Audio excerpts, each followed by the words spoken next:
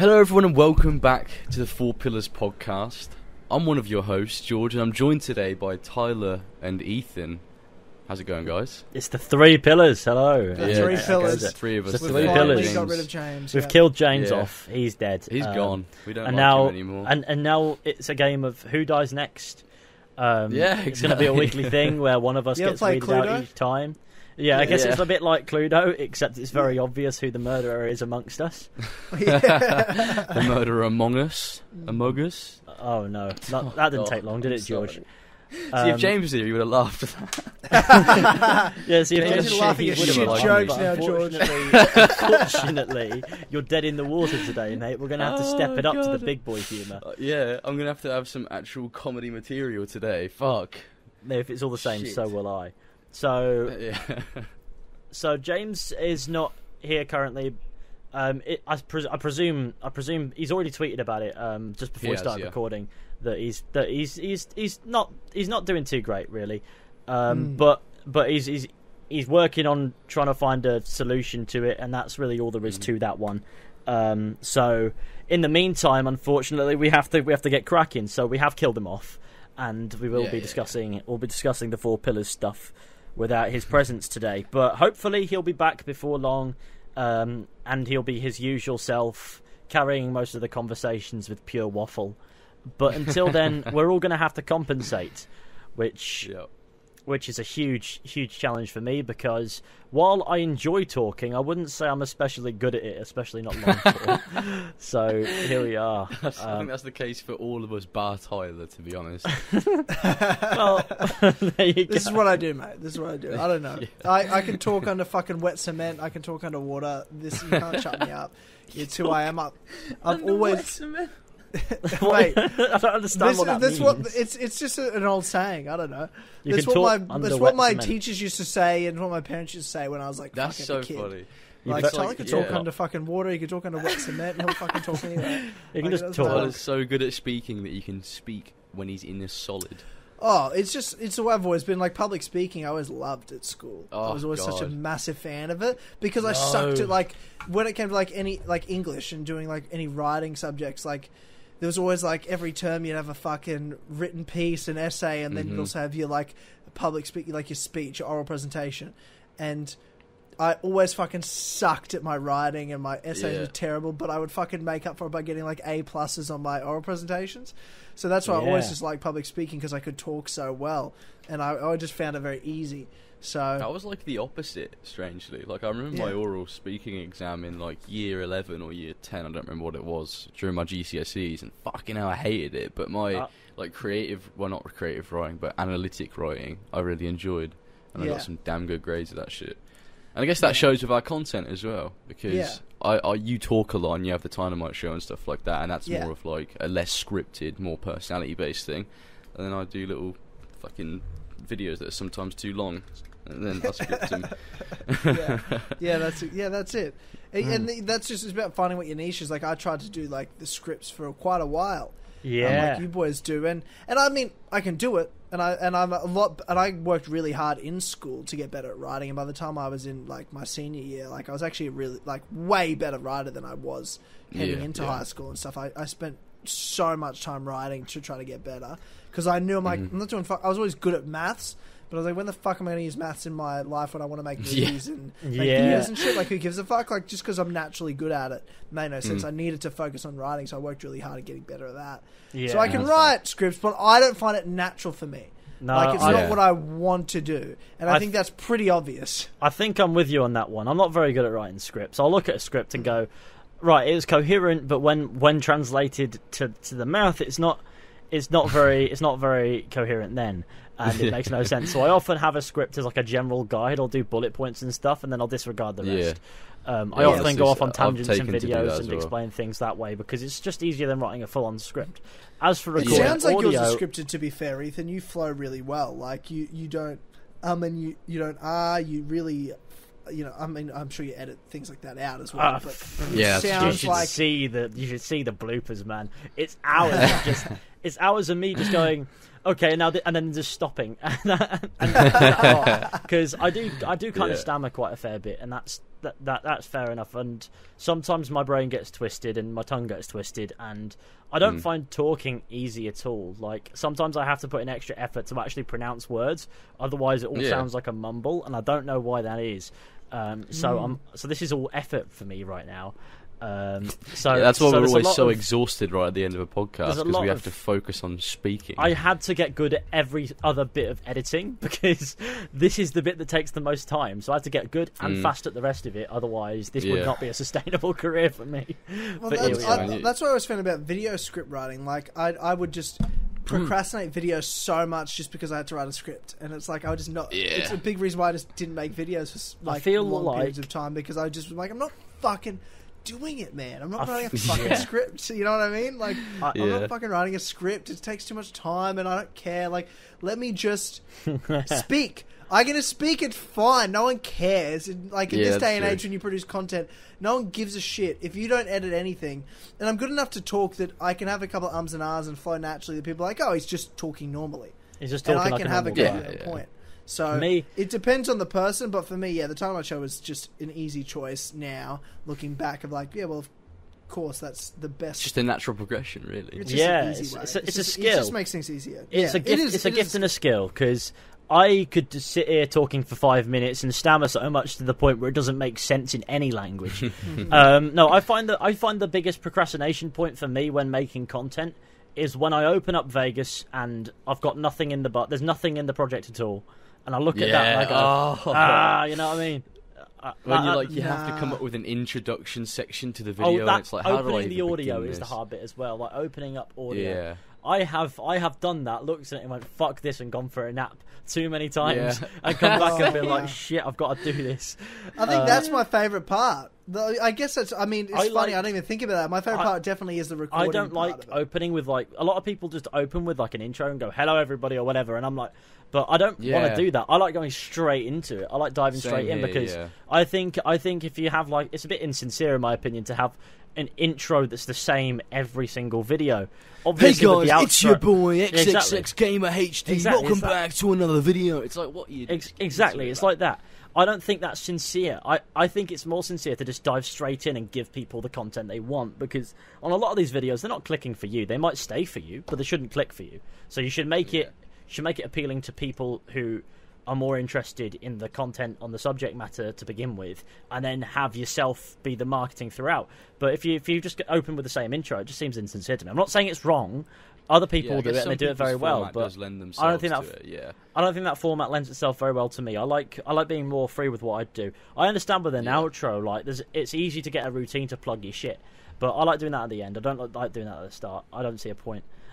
So that bit I struggle with, because I have to come up with something not unique necessarily every time, but if I'm talking about a subject, it's like a hook to get someone I have to go in. I have to get in there straight away. I have to start with something that's relevant to the topic, because the best place to hook viewers is right at the very beginning. If you're straight into the subject, it's better than just a 30-second. Hey guys, it's me back once again. My frog died. I'm really sad, and I'm playing Minecraft. Frog time. You got to bear in mind, most people have watched like 2 ads and they're already sick of it. Yes. So if you then fucking give them practically another ad at the beginning, they're like, "Fuck this! I'm going somewhere else where they don't give me this bullshit at the beginning." Which is like, why I click on a video and someone's like, "It's the boy, welcome back," and they start plugging their merch. Drop a like before I've even watched the video. It's like, fuck. Yeah, me, I don't like. Man, I don't like plugging at the start. If I've got a sponsorship, I'll play it about a minute in, but I'll introduce the video and so this is what's happening, and then have that play. And then, of course, in these videos, I tend to timestamp them. You can't really timestamp sponsors because they ask you not to, but you can timestamp the segments that aren't the sponsor. So, the chat. Let's say you're doing it in a chapter thing, chapter 1, etc. Just past it, and so people can see those timestamps. They're like banging, and then it's all good. I guess that makes sense that they ask you not to, because it's like people just want to skip by it, don't they? I just struggle to come up with that initial sentence sometimes. But once I have it, I'm like, does that even make sense? And then half the time it's but we're going with it anyway. I mean, that's me with podcasts though. Like when you boys are like, "Oh, have you done a plan for podcast?" I'm like, "Boys, it'll be fine." Because for me, it's like I just start talking. It's how I do my videos. Like, "Hey guys, how are you? Backwards again, another video." if I just start talking, like, I know my brain will find the word. I just will. I will find the words. They will come out of my mouth somehow. I've just got to start talking and it'll happen. That's why intros can help me, because I know if I do it, everything's just going to flow afterwards. I don't worry about thinking too much necessarily, and especially with you boys. You're introducing the show which people watch for you. So yes. So it's a little bit different to say just a solitary topic video where you're talking about because you're right, because when I clip them and I put them in individual topics, if you click on that video, it's straight into it because I've already introed the show. Whereas if you're watching the full video show, then you're getting an intro that's me, but you're clicking on the Time Out Show for me. That's a different ballgame. Yeah. That's why I have that separate, where I have separate the topics for people that are just interested in the content, and on the Four Pillars Network, those are people that are fans of me and want me. That's what you're going to get. So that's a brilliant switch up, isn't it? Yeah, exactly. You still use the guitar and the intro, don't you? Do you? Yeah. I still have the same. Greasy Wheels is still my intro for the Time Out. Yeah. I love it so I brought it back last year, and everyone was like, "Oh fuck yeah, I love it." I'm like, I'll never get rid of it again. It will always be my intro music. Yeah, it'll always be. It's brilliant. Yes. So when I thought I'm going to do the Time Out Show, I'm like, well, I'll just do the extended version. So it's like the 30-second version of it. What is it from? Version. It's just an Apple. It was just like a Final Cut Pro, the old editing software I used before I was on Premiere, when I was on Mac, and it was it's just synonymous with the Dynamite Show now. Literally, I went and typed in, if you type in Greasy Wheels onto YouTube and you watch the clip of Greasy Wheels, all the comments are like, "Oh, it just makes me think of Dynamite." Like those are all the comments. It's fucking hilarious. From like years ago. So if you go to YouTube. The classic Dynamite intro. When I hear this, I think about my 1935 International Harvester pickup truck. Okay. Reminds me of the slightly biased porn series. Reminds me of Disney Pixar's Cars. Dynamite. Reminds me of hillbillies going hardcore. Oh, that's so. I love that. There's Four Pillars community members in the comment section of Greasy Wheels. Policeman versus Fireman. Song music. The Fast Lane Truck. Cars 2. It's an iMovie song. That's wild. And I just picked it for whatever reason. It's just like, because I thought I'd use it for 5 months, and now it's like a 6-year-old intro song. It's so good. It's genuinely like, but why is it good, George? It's good because it's nostalgic and it's synonymous with me now. There you go. You've taken it. It's yours. I've made it now. my own. I believe that. I've made it mine. You own it. Yeah, nobody else owns that now. It's yours. There's nothing they can do about it. They can fuck off. If you could probably at this point you could take down any video that uses it that's not you. That being said. I think I used it. I think I used it as a joke in reference to you. So please don't be too angry with that. Okay, I'll let you have it once, but never do it fucking again, or else I'm going to Well, okay, do it as long as Tyler doesn't notice. I'm fine. I'm sweet. It's calm. It'll be good. It's all good. We're all good. I love the intro music. I'll use it any chance I get for my stuff, just because it's synonymous.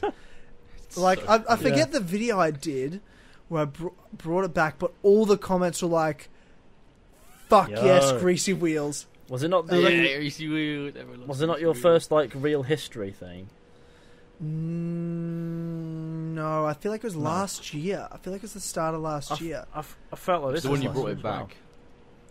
No, you're right. Real life history. Sorry, I was thinking of when I did the Empirical Truth videos, because that's when I started scripting them. But you're right. First real life history video was the start of that. Hang on, let me check. Is that?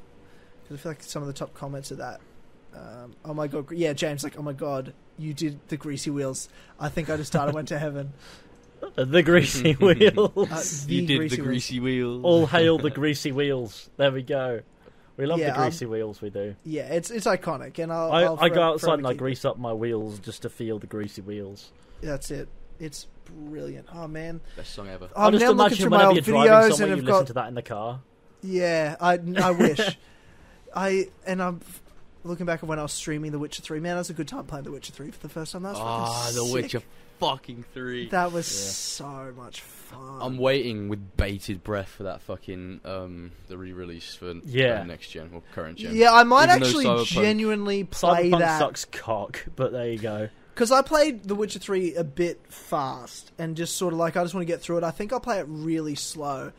Yeah, with do the some release side and I won't quests, I won't stream it. I'll literally just slowly enjoy it and just have a playthrough like that. Yeah. It's really nice in The Witcher to like get to a new settlement and you check the notice board, you see if there's any like contracts going, talk to the people around there, and you get so immersed into like you just feel like this monster hunter. Like it sounds so fucking weird, but like when you're playing The Witcher 3, that immerses you very well.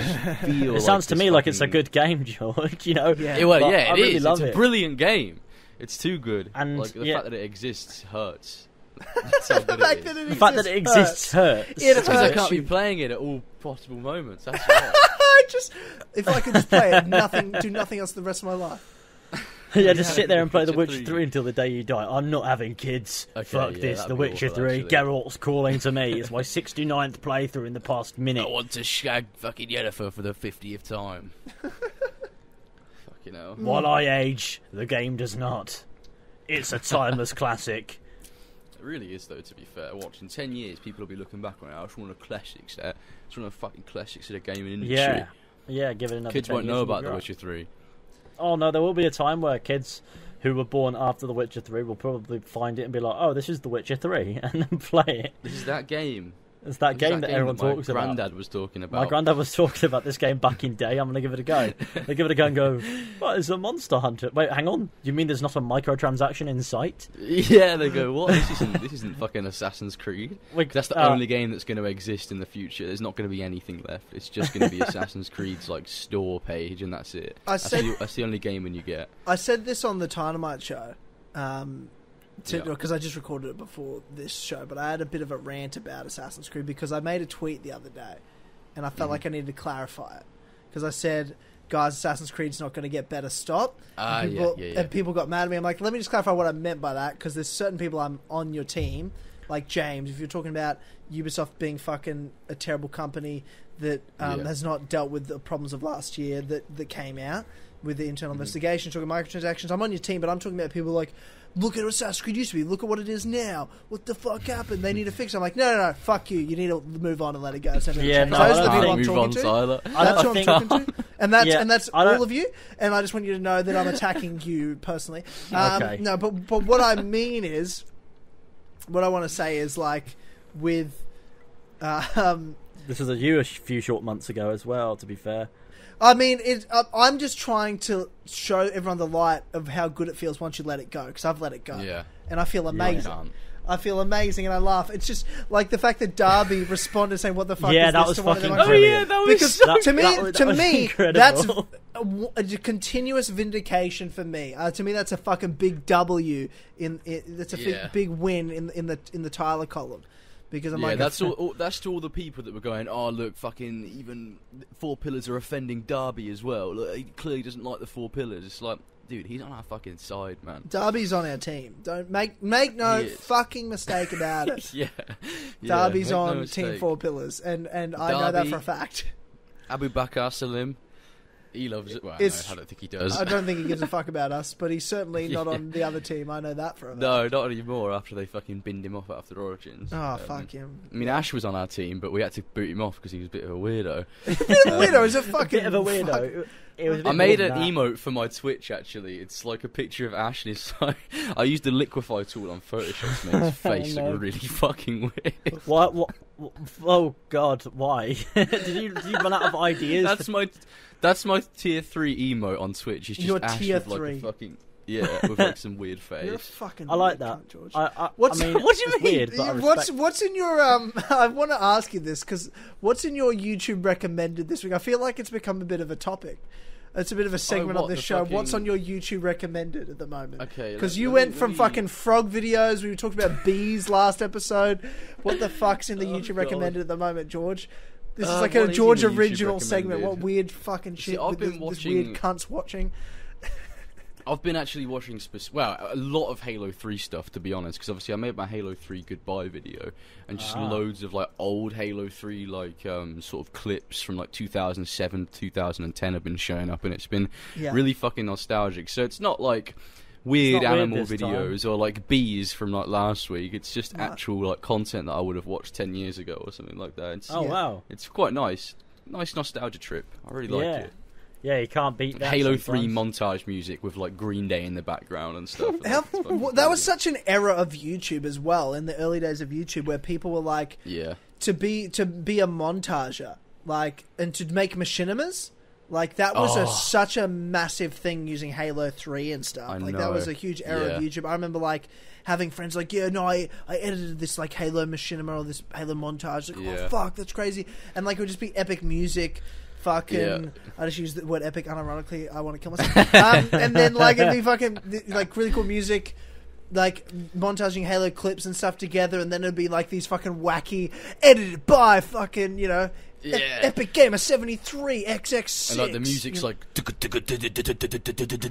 don't know what the fuck that is. Breaking Benjamin's playing in the background. It's just like what? That's the cogs in my brain spinning. That's all that is. That's me trying to figure out where I could segue into this. Because obviously, before I made a YouTube account as like a joke on April Fool's Day in 2013, I don't even think I watched much on the platform. So this is all a bit before me. This is all new for you. I mean, I knew it happened. I just never sat down and watched it to the point where I'd feel nostalgia, going, "Oh, there's that recon armor with dubstep playing again." You missed out, man. Halo 3 was the best. I mean, I played Halo 3. Don't worry about that. I played Halo 3. Oh, okay. If you play Halo 3, then that's all you need for pure happiness for the rest of your life. It was just fucking good. It is pure happiness, that one. I look at it and go, I'm happy now because I can play Halo 3 sometimes. Honestly, it was making that video. Like there was many times like recording the fucking audio for that where I would just choke up like talking about it. Oh god, what's it called? What's that track? Is it like Unforgotten Memories or? There's one called Never Forget. That's what it's called. Well, there's another one that's like it's like a really nostalgic sort of. I think sentimental's the word I'd use. Is that a Halo track? Yeah.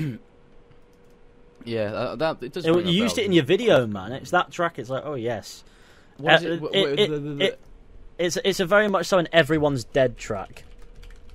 Is it like what it's game called, is it in? Is it in 3? It's Halo 2. You used it in your Halo 3 one though. Let me find it for you, bro.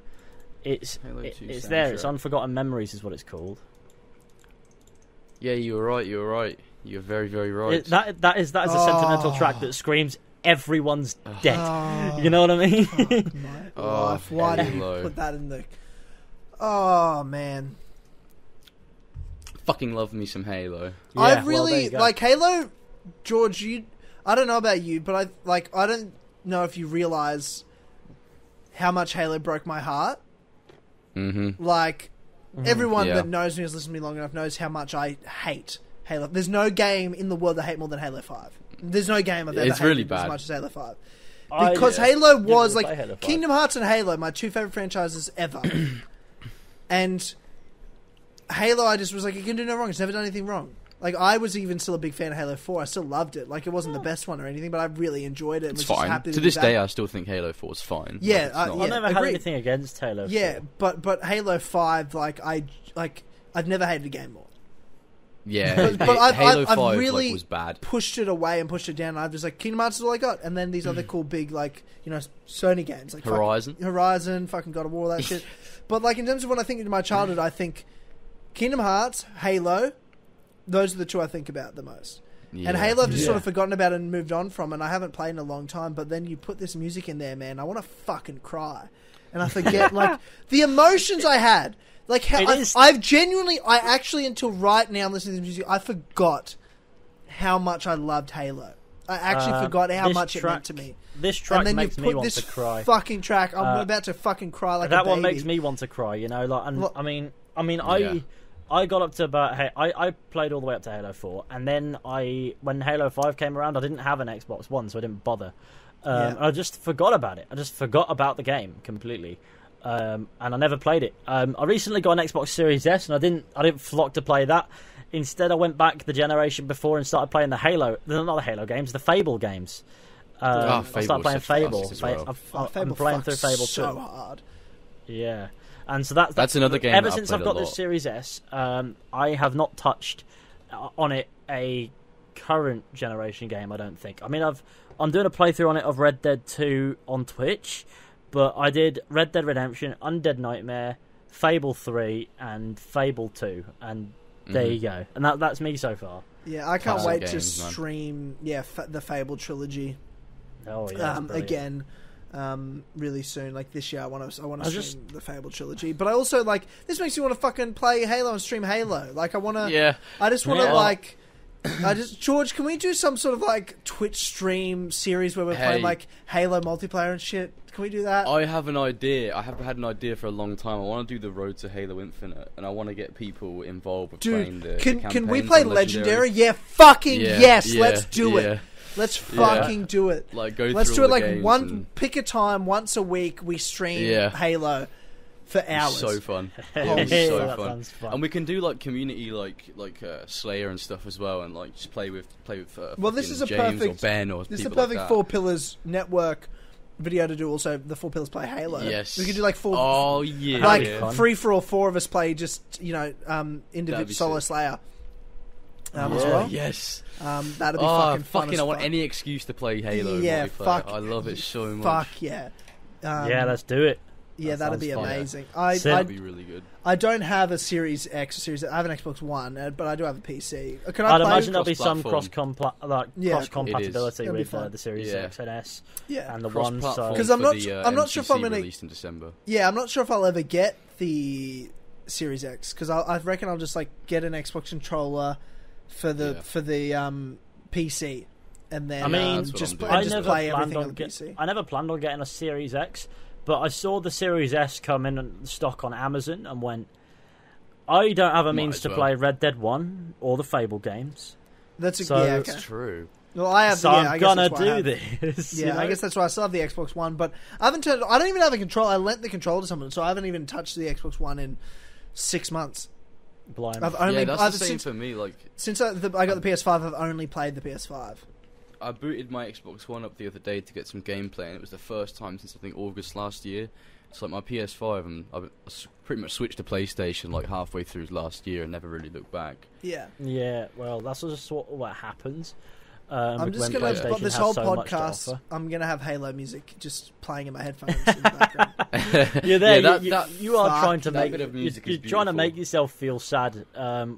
We need to get some. Do you reckon we should get a montage of puppies as it happens? Yeah, nice little happy dogs running about in a field. How incredible have 343 been for all they've done wrong? How incredible have they been with the Master Chief Collection? That thing was a pile of shit when it released. It was a piece of shit.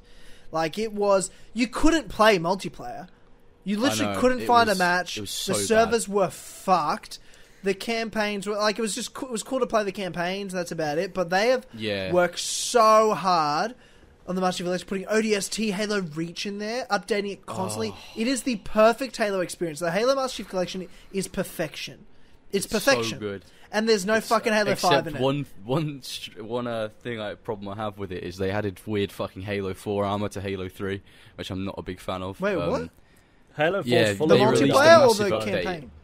They released a massive update for Halo 3, and they Isn't Halo 4 just full of weird armor and shit? It's when they changed the art style, and it's just not practical armor, and it really doesn't fit with the sort of art style of Halo 3. It looks really odd. Are you talking about the campaign or the multiplayer? No, the multiplayer. Yeah, armor from Halo 4 was added in. Master Chief getting about looking like an operator, that'd have been weird. There is a really good video that I recommend watching. It's this guy. His channel's called The Art of Halo.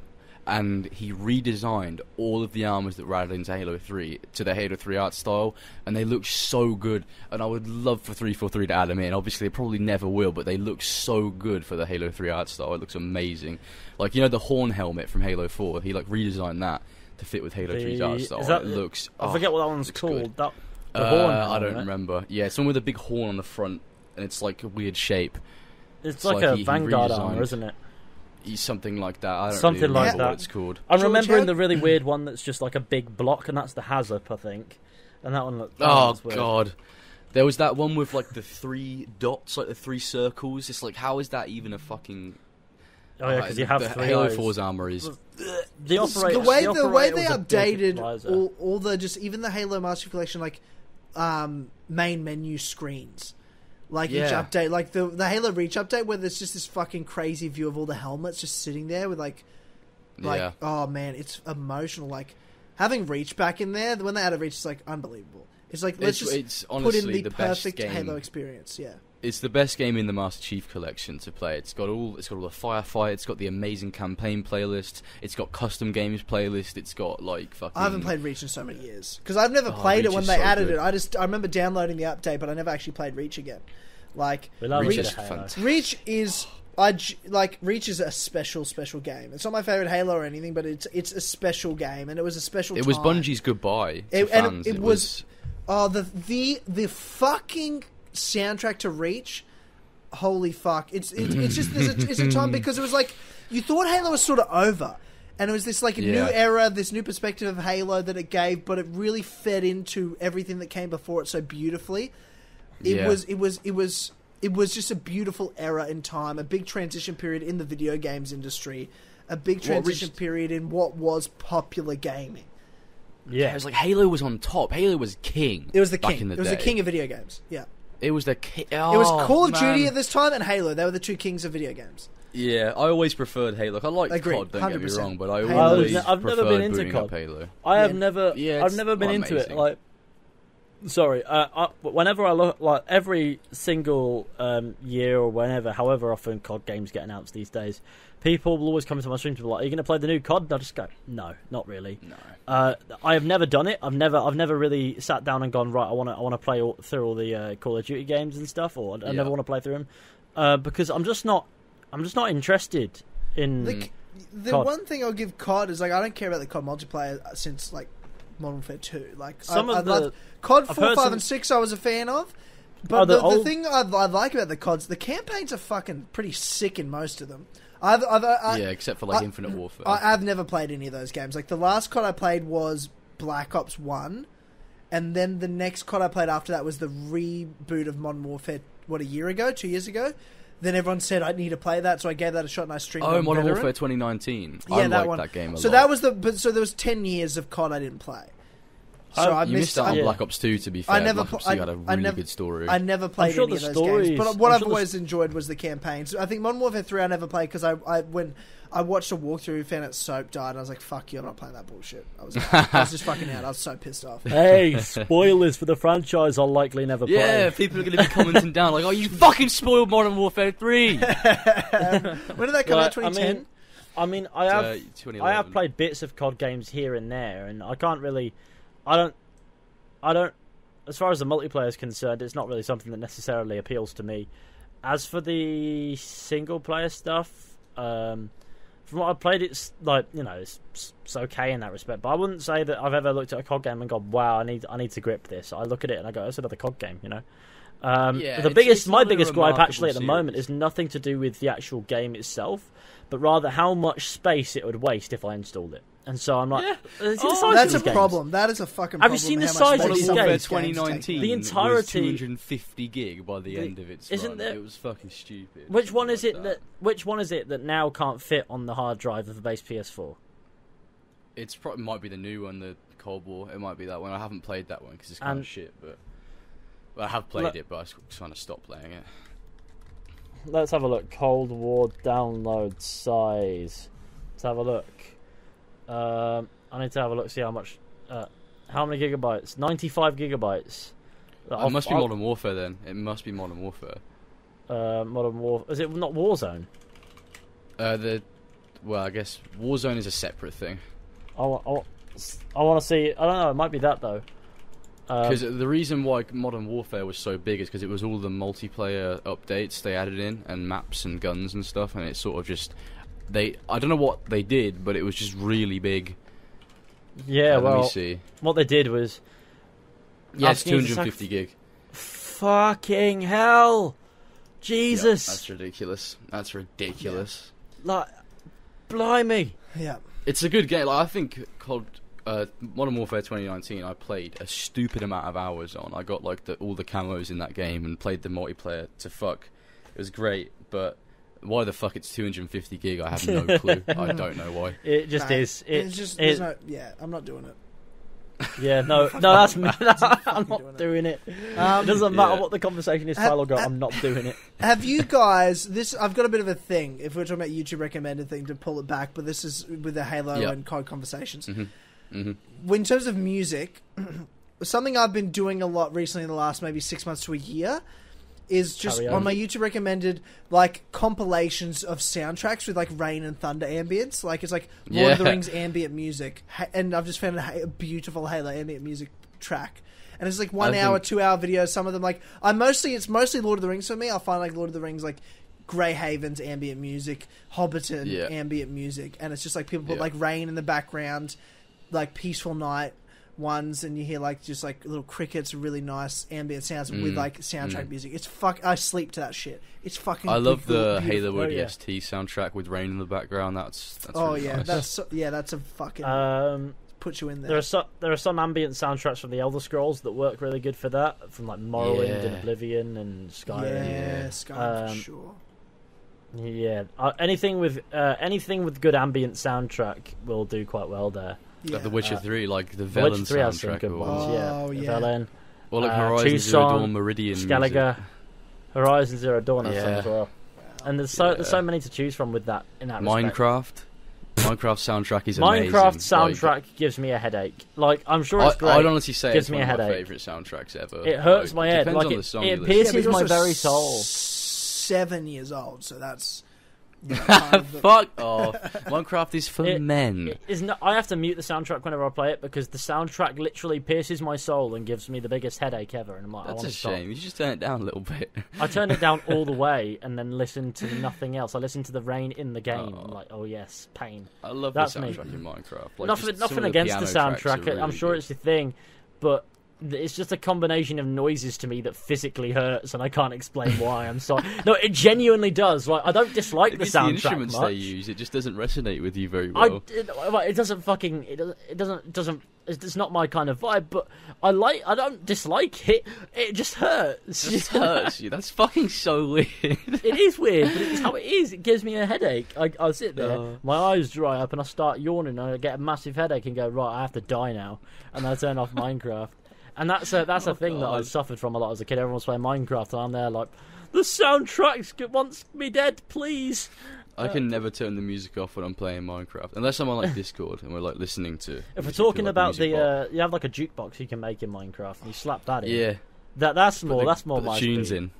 That's more my speed. I rave to that shit. I sit there and rave.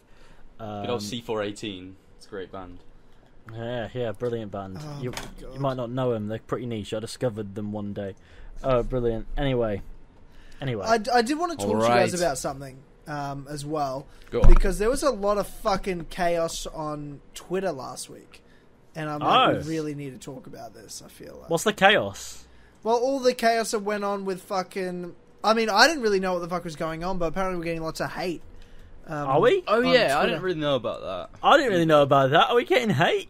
Yeah, Ethan, you fucking know about this. It was probably just so long ago. It feels like so long ago. Let me. Was it when everyone started sharing those positive messages? Because I saw those. I remember seeing a couple of tweets, but I didn't. I saw loads of people going, "This is the best community ever," and that's like wholesome shit. But I don't know why people were doing it. I think I know roughly what was going on, but I think it was only a couple of tweets, and I think it was blown up as like a pushback of like you can't knock us sort of thing. But beyond that, I didn't really put much thought into it. When was this? What date?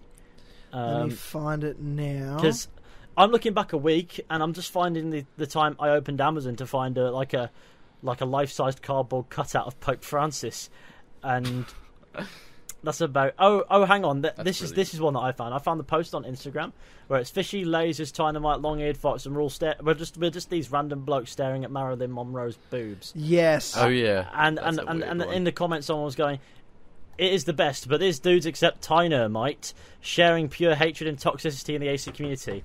Instead of taking responsibility, they prefer crying." And I do remember responding with, "Everyone "Mate, we'd rather talk about I find that so anything fucking else." Weird. I don't understand that as soon as you criticise something, people go, "Stop crying." It's like, I'm not fucking crying, dude. I'm just criticising. I was crying at the Halo You're music, the not Assassin's Creed. Yeah. I was crying while booting up Halo 3 on the Xbox 360 for the first time in like 12 years. Alright, not fucking Assassin's Creed's microtransactions. That pisses me off more than anything. It doesn't make me want to cry. I love the response to this as well. They're a bit too fanatic, yeah, but that does not make them wrong. Fanatic. Fanatic. I got called an extremist conservative of Assassin's Creed the other day as well. Extremist conservative. There's political alliances as Assassin's Creed fans. Well, that's how serious the Assassin's Creed community take the fucking series. You are like, oh, this is fuck me, man. I don't. What do you mean extremist? It's so weird. You say one thing about the game when you. Oh get no, like a I have one response hate. to Assassin's Creed beef. I can't respond to it other. Like if I see someone trying to start beef, I'll respond with that distorted picture of me. Honestly, I just start sending like Amogus images and stuff. But it was also James's DMs. I guess it's hard to talk about it without James being here. Yeah. But it was that shit, the DM thing, and we all do, but because James did it, it's wrong. It was like some message from some dude saying, "Oh, you think that fucking that's the image I respond got to, Isu DNA? What Isu do you think gave him DNA?" And it's like James has no obligation to reply to that. And if he wants to, he can put it. He can put an anonymous screenshot on his timeline. One, it's anonymous. Okay, two, Ethan and I both also got that same DM. It wasn't something. Yeah. Specific. Yeah, so did I want to talk to James about that. He was DMing all of us, and I just ignored it. Exactly. It's not him trying to start a conversation with James. It's him trying to get one of us to speak to him about Assassin's Creed that we don't fucking care about. Yeah. Well, you care about it, George. Well, yeah, I do. Yeah, you do. I do. See, Let's be honest I with mean, ourselves. with this one, I look at it and I go, I don't understand where James went wrong there. Like, the only reason anyone's kicking up stink is because it's James doing it. Like, because if I did that exact thing, nobody'd say anything. Nobody'd say a thing. Literally because have it is just because it's changed. Series dedicated to taking the piss out of funny comments. Out of comments, yeah. No, I have a series dedicated to taking the piss out of comments, which I don't blur out. I leave the name and that's the not profile even picture anonymous. up there. It's not You anonymous. flame They them commented publicly. They commented it publicly. Well, so they're flaming themselves in reality. But in the end of the day, having a platform does not mean you need to be a perfect human being. Exactly. I'm not saying it's an ideal move to take the piss out of a DM publicly, but that being said, it's still within James's right to have a laugh about because it's not that deep. You know what I mean? Yeah, it's not him going, look at this fucking idiot, this fucking useless human. It's him going, it's like Assassin's Creed. This message was kind of funny. Yeah. It's that. It's like it's so absurd because you know that if this was coming from anyone that wasn't James, it wouldn't be a problem. No, it's people are like, it's like when you look back at when Colin Moriarty was kind of funny. Yeah. Mm-hmm. You know, and when all the tweet stuff happened, all the controversy happened with the International Women's Day bullshit, it wasn't... If anyone else had made the same tweet, no one would have cared. It was because Colin made it. Yeah. You know what I mean? And James is unfortunately in that position with the way people view him, that if James says something... They will, like, I could say the same thing and they would not have taken it that way. People would not have taken it. Maybe one or two people would have, but I wouldn't have been piled on. I wouldn't have been, a bunch of people would have jumped on it and be like, fuck you, Tyler, fuck you. And then you would have gone, I don't care. Because also, I don't think people really waste their time trying to be angry at me for doing things. So I don't think, I don't respond. I won't even see it. Like, I don't check notifications, you know what I mean? You're like, busy doing things in real life. I tweet something and then I fucking walk away. And most of the time, like, for example, that tweet I made about, guys, Assassin's Creed is not going to get better stop. Yeah. Unfortunately, a tweet like that gets enough traction that it starts hitting people that don't follow me and it starts hitting the general Assassin's Creed fandom. And then I mute the tweet. I just muted the tweet because I don't... give a fuck about having a conversation about this. I didn't tweet it to have a conversation. I tweeted it to make a statement. And if people want to have if other people want to have a conversation in it, I'm not gonna like mute the replies in the sense of like only people I mention can reply to us. People want to reply, they can reply. But what you're going to do is have a discussion with other people that replied. You're not actually going to have a discussion with me because I'm not interested. Yeah, you know what I mean? Not on that. Not on a tweet like that. Some tweets I want a discussion, but that's not a tweet I'm up for a discussion. That's a tweet I made a statement. That's an opinion. There are some favourable responses for you there. To be fair, yeah, of course there are loads. Of course there are. Of course there are. But I noticed tonight, like in the last few hours, it's just past the point of it's no longer my followers now, and then it all of a sudden became other fucking sometimes R-worded people. Sometimes just joining the conversation. I don't know. Sometimes a tweet of mine will just go off, and I don't understand why they do go off because half of them is just bollocks. People seem to want to discuss. You saw the other day Ubisoft. I think there was a leaked outfit from Valhalla, which is just like a modern day outfit where he's got a bayoneted rifle from like he's got an M1 Garand for some reason, which is brilliant. I think it's funny. I don't care. I just laughed. I just tweeted ha ha ha, and if I look, I like that. I look down and there are some actual people trying to engage that. And I'm like, it's just funny. It's like there's nothing to say about that. I don't care. It's not the issue I necessarily take anymore because it's not an issue I see being fixed. It's going to be there regardless. With the James situation, though, I think people have this weird like view of James that he's just like fucking weird narcissist, and it's like it's not that at all. It's not. It's like people watch a few videos of James being like sarcastic and like joking about a game they like, and they immediately assume that he's this fucking evil guy who's out to fucking.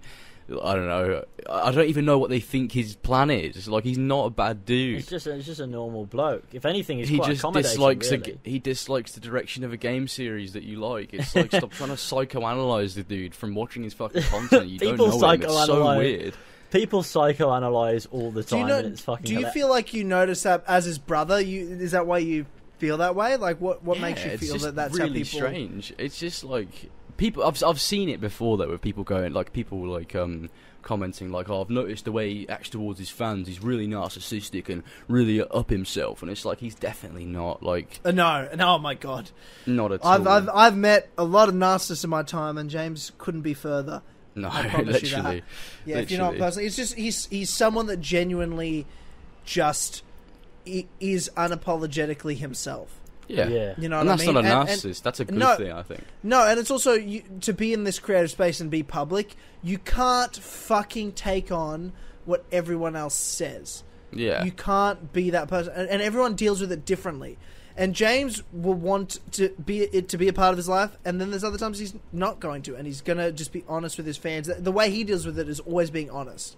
Yeah. With himself, whether he's right or wrong. He's just transparent. He's not going to apologize to you. He's not going to pander to a fan. He doesn't, because he doesn't see people as fans. He's like, I'm just going to create. People who watch me will watch me, and I'm just going to be me to everyone. And if you think I'm an arsehole, you can think I'm an arsehole, but that's just me. It's not me talking to a fan, because I don't see you that way. But the thing Whereas is, everyone else is like, he's talking to his fans this way. James doesn't have fans to James. James doesn't have fans in his own James head. Like directly and said like that hurt my feelings or whatever, he would have apologised. I know that for a fact. He would have said, you know, that wasn't my intention at all. I thought it was just funny. I'll take the tweet down. But the dude didn't say anything. Because he's obviously not everyone thought it was like a child as well for some reason. I laughed at that. That's what I responded with. I'm just like, why the fuck's everyone assuming James is at a 6-year-old's house, knocking on their door, filming him live on a fucking Instagram live? You're a fucking idiot. It doesn't make any sense. It's an anonymous Instagram message from who? It could be a fucking 40-year-old paedophile. You don't fucking know. Exactly. You know what I mean? Like, but everyone's like, no, it could have been a kid though. Fuck, it could have been your fucking mum, mate. I mean, who fucking cares though? It doesn't make a difference to me. Go fuck yourself. And the difference is, like you're saying, everyone psychoanalyzes everyone else. Everyone is who they are in their own fucking heads. I'm not who you think I am. Yeah. I'm not who even my friends think I am. I am who I am in my own head. I have my own insecurities. I have my own thoughts about myself. If you're a self-aware person, you can have a bit more of a balanced perspective on yourself and the way the world sees you and sort of compartmentalize those worlds together in a very healthy way. Yeah. I like to think that's how I live. That's why my choice is to step away when I create. My choice is to step away and not participate excessively into this space as a person, because I just don't take on board people's opinions of me, and that includes the good and the bad. And the way James sees himself, he does not see himself as a person that has fans. So there's you can't psychoanalyze and be like, man, he talks to his fans this way. James, in his own head, has 0 fans. He doesn't see you as fans. He sees you as community members, people that are like teammates with him in his content, whether you like him or not, whether you agree with him or not. That's how he works in this space. It's like more viewers. It's not fans. I think fan is it's almost a very arrogant thing to call people that watch your videos. In a sense, it's an egotistical word when people more often than not are watching for the subject rather than the person. But not necessarily. It all depends on how you treat that responsibility. Yeah. If James saw his audience as fans and then talked to them the way he talked to them, he's a narcissist. Mm-hmm. You know what I mean? But he doesn't see the audience that way. He's talking to people, giving him shit or being nice to them just because he thinks that's what they deserve as people, and that's how he would want to be talked to if they were acting that way, because he just sees everyone as level playing field to him. He doesn't think he's above anyone. He just doesn't. I know that for a fucking fact. Yeah, and for me, the way I can only speak for myself, and I've known James pretty fucking well and worked with him long enough that I feel like I can speak a bit about James. But for myself, mine's changed over the years, and I'm at a point now where I think I see now more than ever my roles, especially in our community. I don't really fucking give a fuck about the extended audience that kind of jump in for a subject. I don't give a fuck. Like, you're not here for me, so whatever. Like, if you like what I'm doing, whatever, cool. But when I look at the community and my role in it, I think I take what I do more seriously now than I ever have, because I realize at my age and the age of the audience, the consumers, I know the type of personality I am that's very different to the audience that maybe consume us. And I know a lot of people fucking look up to me in some ways, which is wild. But I think I take it a bit more seriously in that way, and I would try to step back from it because I don't want to... I guess I don't want it to get to my head ever. Because I actually want to take it on board. Yeah, exactly. You're right, Ethan. 100%. Because sometimes you've got to compartmentalize. If you let it consume your life, that you're this messiah to people or whatever, then that's what you start to think. So I think I take a very good a very similar sort of stance, where it's like, I don't see viewers as fans. No matter how much, like, I don't like when people say, "Oh, I'm a big fan of your work." I'm like, "Cheers for the support, gamer." And if they say, "Oh, you helped me through this, and that," it's like, "No, you did that. You helped you through that." Yeah, that's true. You sort out the content, and if so I just give you a distraction. That's different. But you help yourself. If you feel better now than you did a few months ago, you're the winner here. It's nothing. You pulled yourself out of that. Yeah, and that's what I like to. It wasn't us speaking to them directly. That's actually a really nice thing. That's a really nice way to put it, actually. I couldn't do the content ID, the comments videos. I couldn't look at those comments and have a laugh at them if I felt myself above people, because when you think you're above people, you start to... I guess you start to take on responsibilities of looking down on people. It becomes punching down, just to even laugh at people's expense when they say something dumb to you. No, it's give and take. You say something dumb to me, I'll say something back. If I feel it's funny enough. If it's not, I'm not going to say anything. If it's really absurd, I'm going to put it on Twitter and then say something because I think it's funny. Yeah. But I've never taken a comment too seriously, because I don't care. Like, at the end of the day, you're using an alias online, probably not even your real profile picture, and when it is someone who's actually using their real name and face, they're always posting hate comments. They don't give a fuck either, so it's fine. You're 100% right. If it's a nameless, faceless person online saying something funny, I'm not humiliating anybody. I'm just saying this is a funny comment, and in return, it's like I'll put my face in front of it, and I'll say something funny in response. And sometimes I can get it wrong too. But it's like everyone has a role to play, though. Everyone has an absolute role to play. George, we don't even need to talk about that fucking weird cunt. That's fucking weird. There's no hierarchy in it. It's just disaster. You give me shit, I give you shit, and that's how we roll.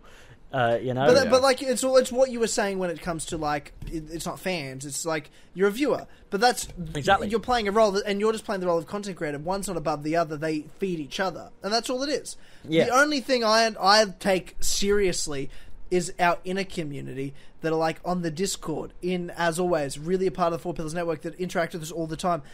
And those are people, like, I know them, I can chat to them on chat rooms and the Discord and all that sort of stuff. Like, when people say things like they look up to me or they're inspired by me, like all this thing, I take that fucking seriously.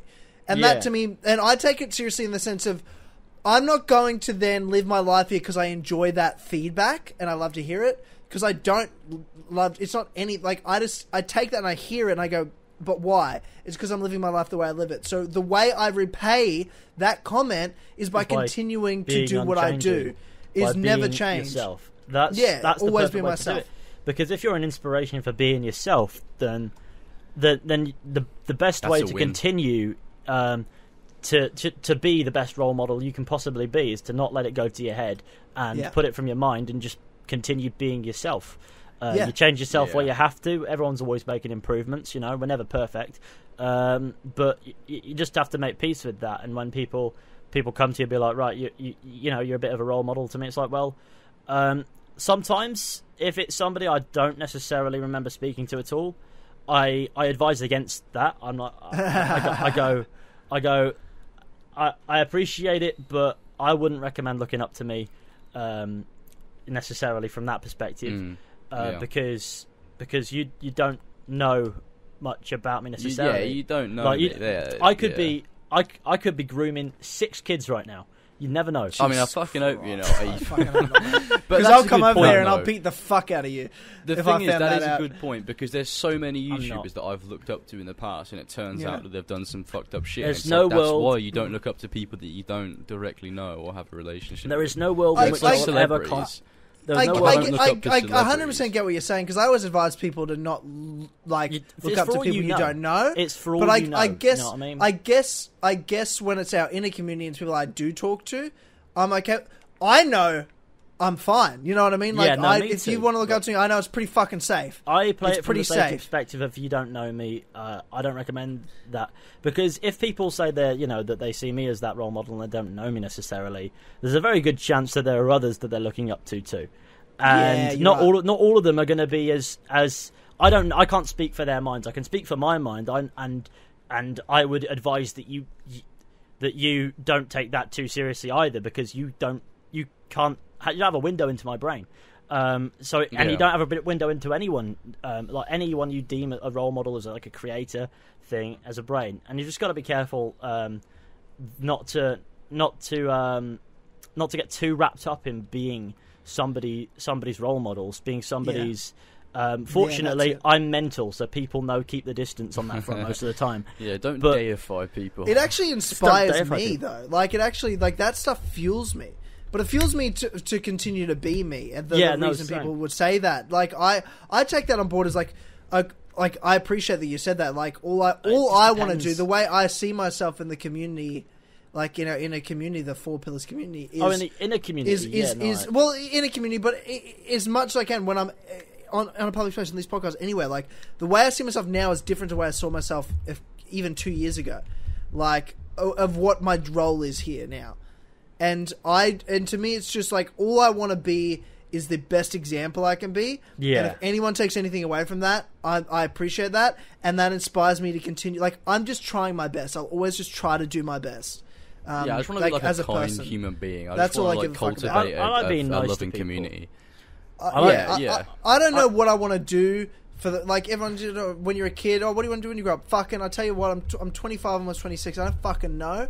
And I thought I did all my life, and all I know in from my life experience is that it's going to change for everyone all the fucking time, and you're not going to want to do the same thing forever, and you'll continue to try new shit your whole life, and that's exciting. So I'm no longer in my life stressing about, what do I want to do? All I give a fuck about is always knowing who I want to be. I just want to be a good man. I just want to be a good man. That's all I care about. And if I can translate that on here for anyone, and like when I think about it, like it matters to me, helping people with one entertainment, one distraction, help themselves, be an ear to listen to sometimes for people, be a voice to talk people through things sometimes, and just be someone that because I know I can be a positive influence, because I know myself, and I know, like, hey, look, I'm not a fucking bad dude. I don't have I don't have demons in my closet. I look after my health mentally and physically. Like, I try to look after my friends and my family. I try to be a good person, and I try to set a good example. Everyone fucks up. I fuck up. You all fuck up. No one's ever going to make that excuse that they don't, but we're always just... I know that I'll always try my best, and that's why I love you boys, because I know you're all on the same page, and we're all different. Yeah, exactly. We're all different personalities, we all have different worldviews, but we're all good guys trying to do our best. Yeah, exactly. And that's sort of like the DNA of the community, I think. Is there is a lot of people in the community have that same outlook, where they just want to be good people, and I think I'm so proud of that we've been able to cultivate it with so many good people as a part of the community. It's just fucking brilliant. Yeah, and if you're a piece of shit, you don't last fucking long in the 4 Pillars community. You just don't. Oh, you don't. Yeah, you really don't. Weed you out. We will weed you the fuck out, and you'll be outed, and you're fucked. Like, don't if you're a weird cunt, we will find out. You know, there's some people that have been a part of the community, some of them for years, and when they show their true colours, they're fucking out. I don't care how long you've been around. Away. I don't care if I fucking met you in person. If you're a fucking weird cunt and we find out, you're out. Like, you know what I mean?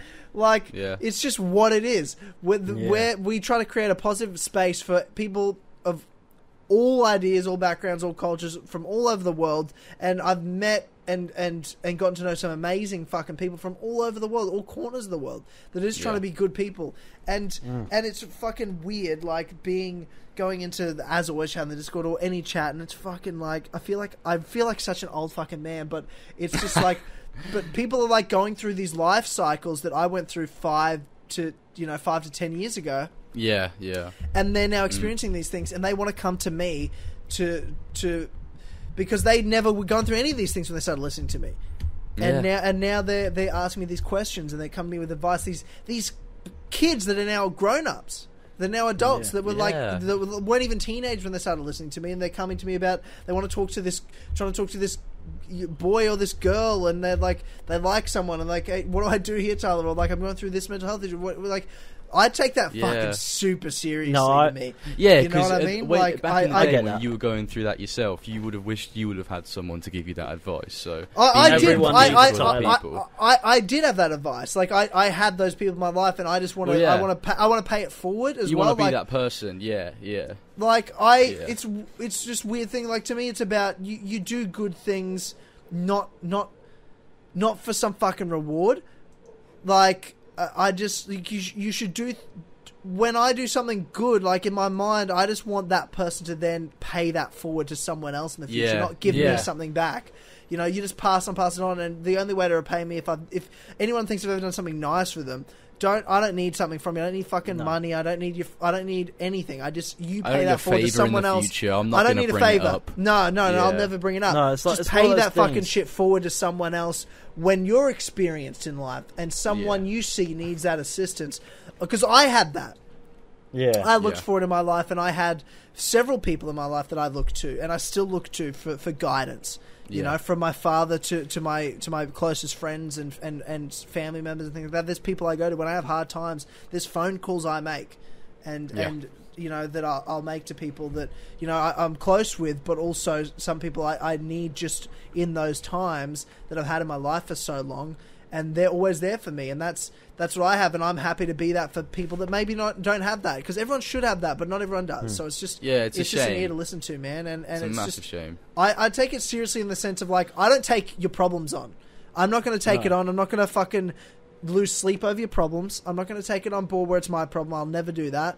But I'm more than happy to take it seriously in the sense of, you ask me a favor, I will seriously respond to you in the most logical, like, well thought out way possible. I'll really take consideration into my response to you. That's what I'll do. And then I'll walk away, and I won't think about it. And they can take or leave that information and do with it what they will. Whenever I help somebody out, and I don't usually, I'm usually fucking vile. Whenever I help somebody out, and you know, they say that whatever they say thanks, or, you know, that they'll say they're a bit short, and then I just give them a bit of cash to sort it out, whatever, because I don't care. Mm-hmm. I don't value money, really. I value it within the logic of you need it to live, but beyond that, it's like, you know what, I'm not going to miss this. And as you know, like, and they'll be like, I'll pay you back and stuff like that. It's like, you owe me nothing. I don't care. That's sweet, I just wanted to help. Nice. That's all there was to it. Yeah. And the best thing that those people can then do is, when they can, show a similar kindness to somebody else, because if it comes back to me, then it's not the good deed's just washed away. It's not a good deed anymore. It's tit for tat. Yeah, it's just come back. It's just boomerang round. It's not extended to other people. It needs to extend. It needs to be a chain, like a chain, doesn't it? A chain reaction of, you know, of a good deed here is a good deed there, and it needs to go on like that. And it can't be one way. It can't be a back and forth thing. Obviously, with your closest friends, there is going to be a back and forth, but with a lot of people beyond that, there needs to be that. I feel like if you're going to do something kind for somebody, the best thing to do sometimes is to make sure that those people pay it forward, because that helps more people, doesn't it? And that's what I like. That being said, most of the time, I find myself inconveniencing people and doing them harm with my stick. What do you mean? The stick, you know the picture. Oh God, yeah, the picture of you with the stick. That's me off to do evil deeds. That's me most of the time. That's true. That's you about to go do some crime. I burnt someone's house down, gave him a tenner, and went buy a new one. Sure. He's a tenner, mate. Oh God. It's not usually enough to get on the property ladder, but when I'm in town, the value just dips. What a philosophical episode this has been. This has gone. That's because James isn't here. James isn't here. James isn't here, and this started off as us talking about how James how he perceives himself and how. That's true. Well, it's an interesting one even for me. Like I've done podcasts for many years with James, and last year, James had a hiatus from the shows, and I kept the shows going, and I had you boys each co-host the As Always podcast with me. So I've done podcasts with just you two individually, but I think this is the first time. It's just the three of us that have done the podcast without James. I think that's a first. I'm sure if James was here, he'd echo what we've said as well. He's very of the same mind as us. Yeah, so, that's why we're here. Yeah, you know what I mean? And that's why this is very quickly become my favourite show to do, the Four Pillars podcast, because I could talk to you boys forever and always. And it's not, we don't need a podcast plan. It doesn't matter if there's no news for games or movies for the week. It doesn't matter. I know we can hit record, and the four of us here, we're going to have a genuine conversation between four friends. Yeah. This episode's like a prime example of that. I think this hasn't been too heavy on the gaming chat. You can't count to four, I agree. Unfortunately, well, yes, you know what I'm saying. Today, three, but in general, four. Oh yeah. Yes. Yeah. I forgot. There's only three of us. Yeah. The Three Pillars podcast. It's fine. Don't worry about it, James. That's the thing. Shush. You can't hold up a foundation without four. That's why when there's four of us, we're at our strongest. I think. Yeah. We certainly are. I like a bit of. That's what I love about this community. Actually, that everyone holds each other up, like with the whole sort of like raiding on Twitch and like fucking sharing each other's content, and then it's just a beautiful place. Well, that's the amazing thing about what all you boys have done individually as well. Because let's say an Ethan who's, when he's at different areas of when like George, your channel's blowing up, or Ethan, your channel's blown up, or James' channel's blown up, a high tide. If in a good ecosystem, no one's been selfish and been like, this is mine, I'm now going off on my own because I'm big and you guys are fucking small. Our community is one fucking ocean, and a high tide raises all ships. We're a fucking fleet. So if one person... So we're not competing. And that's the thing. We're not fucking trying to fight each other for views or to be the biggest content creator. We're in the same fucking fleet. If one of us comes up, we all go up. Like we're all on the journey together. High tide raises all fucking ships. There's no jealousy there because of that fact. That if Ethan's doing well, I'm doing well. That means I'm doing well. And I'm happy for everyone that is doing well as well. Like I'm always happy to see the boys doing bits. It's fucking great. My favourite thing to see is, I think at the moment, it is Joe's channel's getting a bit of traction, isn't it? Yeah. I'm loving that. Pretty funny video yesterday about the modern day stuff. Yeah, no, it's been an absolute privilege to see Joe and Jack find some success in what they're doing. It's been so cool. I hope Jack's okay. He appears to have disappeared. I'm sure he's fine. I'm sure he's okay. But Joe's content is very entertaining, and it's good to see him getting some traction. Like he was on like 1,000 subscribers around when Piss and Shit came out, and now he's at like 6,630. They're such funny guys as well. Like they're such legends. That's incredible. And his content is diversified. There's obviously some Assassin's Creed in there. There's some there's some talking points about games in general. Exactly, and that's what I think he's branching out a good time. He's doing well, and he's doing it without doubling down too far on one specific franchise, and so that growth is going to sustain quite well long term. So he's doing really brilliantly, and it's brilliant to see these people who have come into the community that we've helped build. We're by no means the only people who built it, and they come in and then they start to make content and be really good at it, and people are finding them because of that, and that's the best feeling. And there's so many talented artists in our community as well. And as much as I love seeing us grow as the four of us, I love seeing them grow more. You know what I mean? I love that. I like. Yeah, definitely. It's very wholesome. It's very nice. Yeah. Man, we've just been gushing about the community this episode. I love it. Gushing, boys, you're doing well. You're doing well. I love it, That's the takeaway. Don't worry. At this point, they're probably convinced that we're not trying to steal their money under the table. Yeah, that's all we're here for. If guys. I didn't make the joke, somebody would make the insinuation. So I'm just making sure that it's a level field. Yeah, exactly. Self-deprecation works. Oh my god! The fucking Venom trailer just dropped, like literally 40 minutes ago. Well, they're making another one for the second Venom movie. Venom, fuck Let There off. Be Carnage. Yeah, they need to make another. Let There Be Carnage. That's dumb. Let There Be Carnage. Yeah. Is that to do? I assume Carnage is going to come into it. Yeah, I really didn't like that film. It was really bad. I never saw it. I watched it, but I forgot about it after. It just you know what I mean? It's not really mine. Woody Harrelson's in it. That's fucking weird. Classic Woody Harrelson. Carnage? Is he Carnage? Yeah, he plays Cletus Cassidy, I'm pretty sure. Is that the name? Cletus Cassidy is the name of... Yeah, I'm watching this trailer now. He's just making his breakfast with Venom. Classic. Epic Tom Hardy Venom funny moment where he says poo or shit or whatever the fuck he said. Yeah. Poo. Fucking hate that poo. Fucking hate that fucking shit film. Well, it's not as bad as like Spider-Man 3. But I just won't watch it. That's my problem solved this time around. I get really annoyed when there's movies that release and they're just pointless. They serve no purpose. Besides some cheap fan service for to exploit comic book fans, I guess. Yeah. I get stupid cunts that fucking watch this shit. They're just like, oh, I fucking love that scene where Venom attacks the fucking symbiote. That was so cool.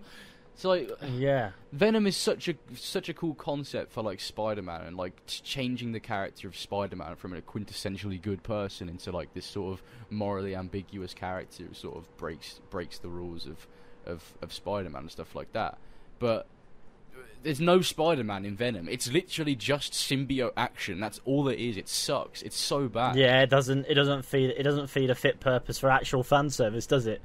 It's taking part of it and isolating it and going, haha, look at this. Now I can isolate everything else and capitalize on it. You see that car things?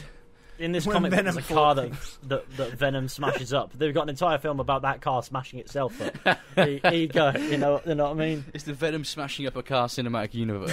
It's the new Sony's new property they're venturing into. You know that comic book films have certainly had a moment when you start seeing comic book films about characters from other comics, like Venom as a Spider-Man character. And they wanted to make like a Silver Sable movie. Like, I'm sorry, but who the fuck wants a Silver Sable movie, man? At this point, I'm glad it was cancelled. You know what? Allow them. If they want, they can do whatever they want. I don't have to watch it necessarily. It's Sony, their fucking films division is so bad. It's like they're so great at games, like Sony, but when it comes to making films, they're just like, what's the Jared Leto one they're making? That bullshit. I fucking hate Jared Leto. But what are they doing? It's another Spider-Man villain. What's the one that? Jared Leto. Morbius. Morbius. Oh my god, how fucked is that? Why are they doing fucking Morbius? Who cares, man? I don't give a shit about Morbius, dude. Just fucking let fucking Kevin Feige have Spider. Let Disney have Spider-Man. Just fuck off. Fucking Morbius. Well, everyone loves the weirdest fucker in the world. He thinks he's like the most famous man ever. It's so fucking weird. I fucking hate Jared Leto. He's the fucking worst. You want to talk about Speaking of narcissists, you want to talk about narcissists? Fucking Jared Leto, piece of shit. Thinks he's Jesus or some shit. I don't know much about Jared Leto. You're gonna have to explain this one to me. Well, think back to like when he was playing the Joker in Suicide Squad, and they cut out all those bits because he's not fucking important to that story whatsoever. There you go. And he's just like, all he did was cry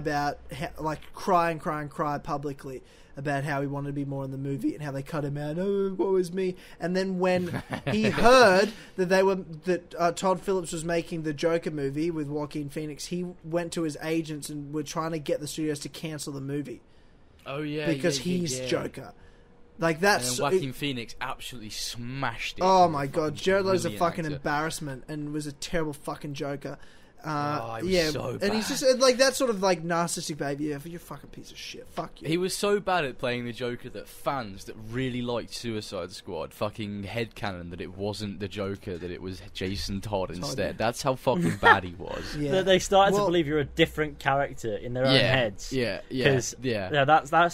That's pretty peak. I'm pretty sure Eddie and Sheps Sheps still believe that. Like, they still think that to this day. They just won't accept. They don't realise that Joker. Well, they don't. What they don't realise is that they just don't like the Joker in that. They don't like Jared. They'll never admit that, but passively they're conceding it by going, "It's not the Joker, it's Jason Todd." That's but again, we know Eddie's got some form of fucking like brain hemorrhage because he watches the fucking Snyder Cut like 5 times a week, and his girlfriend's getting really annoyed at him. What a wild world we live in, where like we say the Snyder Cut and that actually exists. That's a real thing that exists. Yeah, no, it used to be like a meme, didn't it? Where people just go release the Snyder Cut at random times. It was like Half-Life 3 or some shit. Yeah.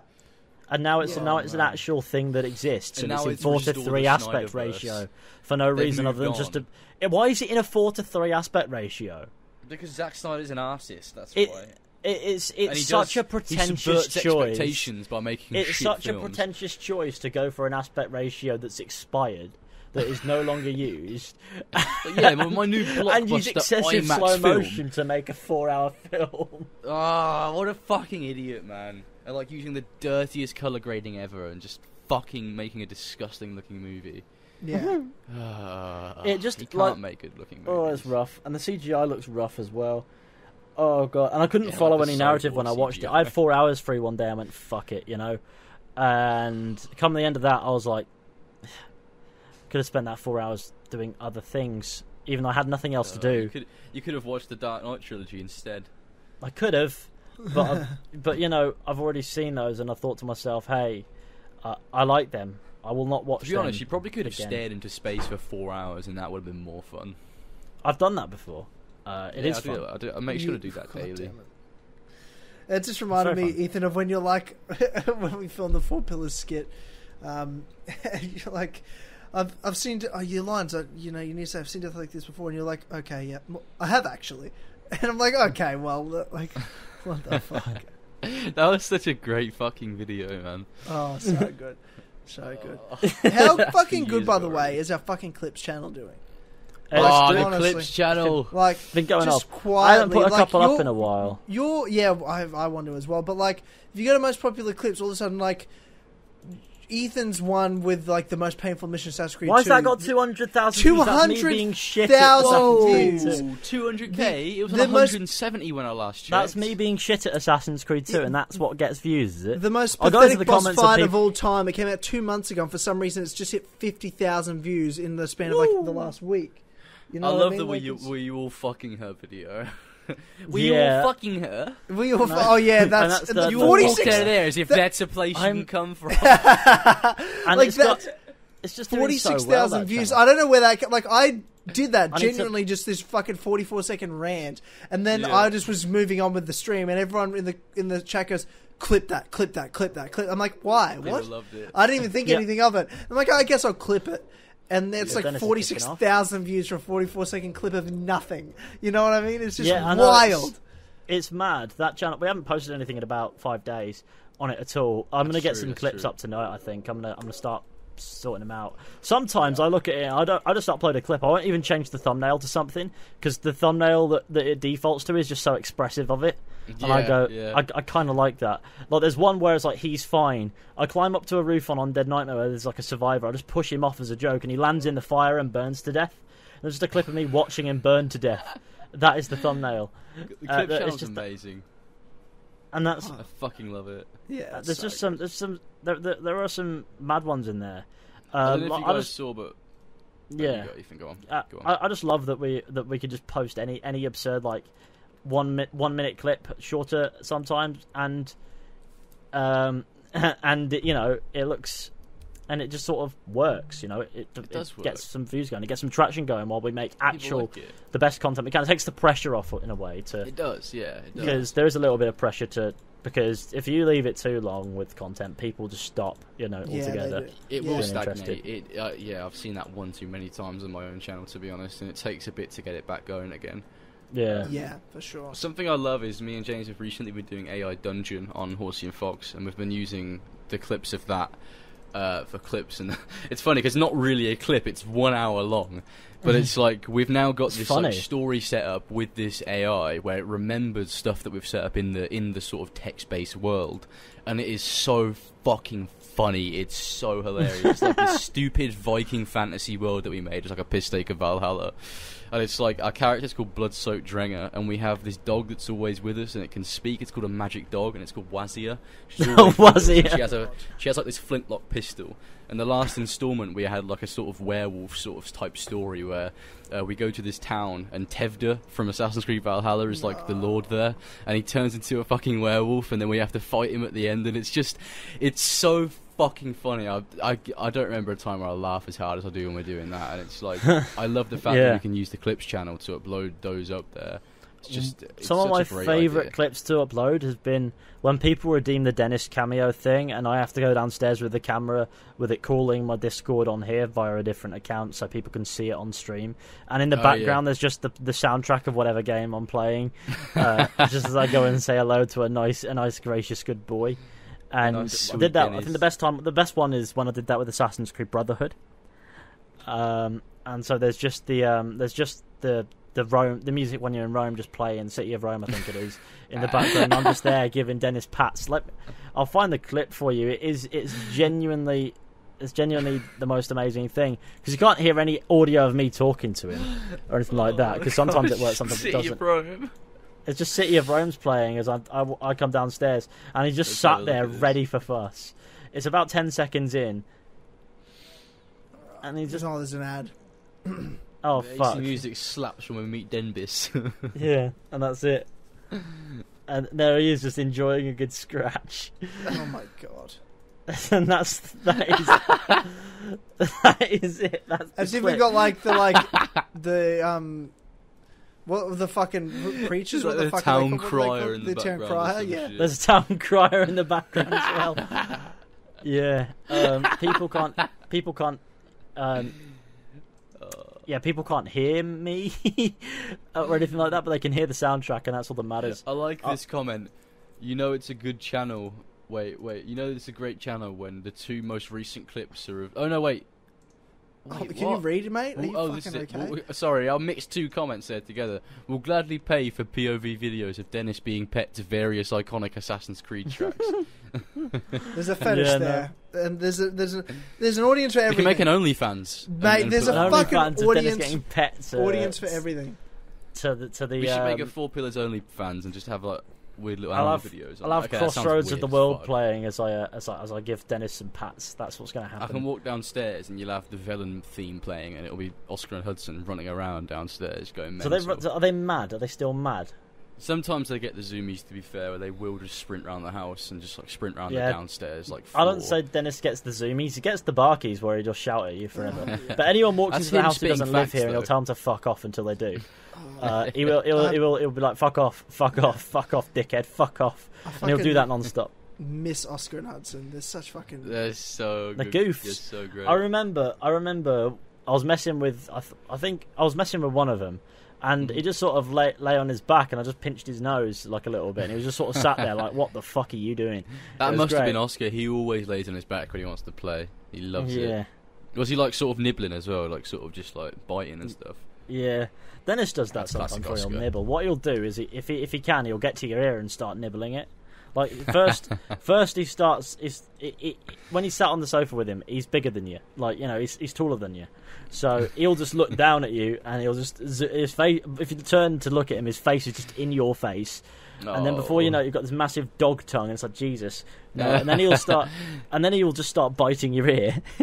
I love Dennis. He's so sweet. I've never Guys, I'm going to take you on a massive left turn here. I'm so sorry. I've just discovered something. And I want you all to see it. Let's go for it, man. I reckon you can put this in the like a small screen of the video. So this is like an actual sort of like at least amateur level MMA fighter, martial artist, fighting what looks like a Karen from the Shops.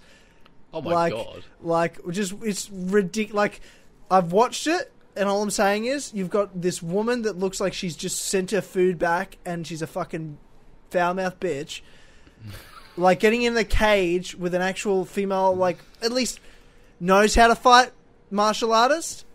And she's so confident going in, this Karen. Like, Karen is like... We're going to count down we'll count down and watch it. But, like, this Karen, like, looks like... She's like, yeah, I mean, this will be easy. I'm just going to pull this bitch's hair out.